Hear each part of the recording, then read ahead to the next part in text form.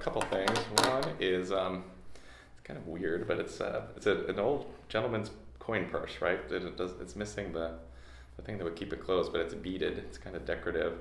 And what's interesting is someone just gave me this as a gift last week at our bicentennial banquet. So it was my friend Amy's mother. She gave it to me as a gift, and she did it because on it says Dr. John Meckley, so it's my name, Milton, Pennsylvania, February 1833. So it was a doctor with happened to have my name that lived in town in the early 1800s.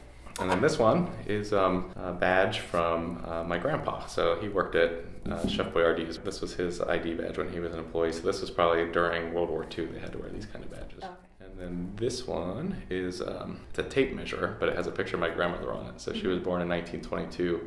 And back then they would commemorate births with different kinds of gifts, and someone must have been a seamstress, because it's a tape measure that you would use for sewing, and they put my grandma's picture on it. And then this last thing's just kind of for fun. This is, believe it or not, is a hat pin. So this was my great grandma's hat pin. So they'd just stick it in her hat to keep the hat on her. You know, right? It'd be awful, right? It goes through the hat and in your hair to keep it in place. Like, it's pretty sharp. I don't know.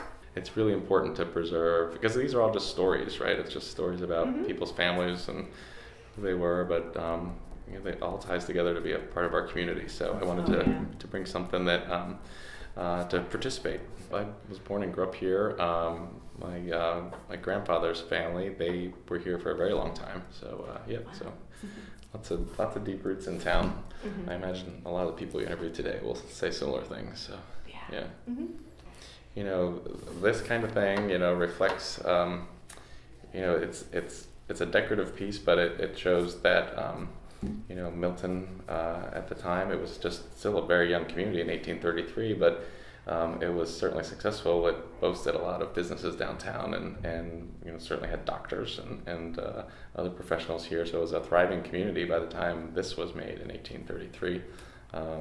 My grandpa's ID badge, this is like one of the most iconic things in town is the Chef Boyardee plant, like the real Chef Boyardee. He actually lived just a couple doors this way. Oh wow!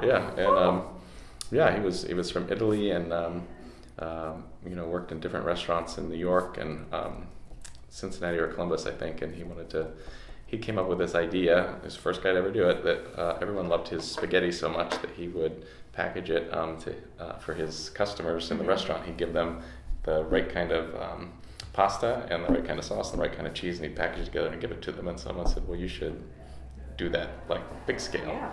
Because believe it or not, back then, like Italian food was considered ethnic food, right? Like most Americans did not eat it, and it was kind of a novelty, and it took off, and he needed his plant somewhere where they could grow lots of tomatoes for a sauce, and we grew lots of tomatoes here. So, yeah.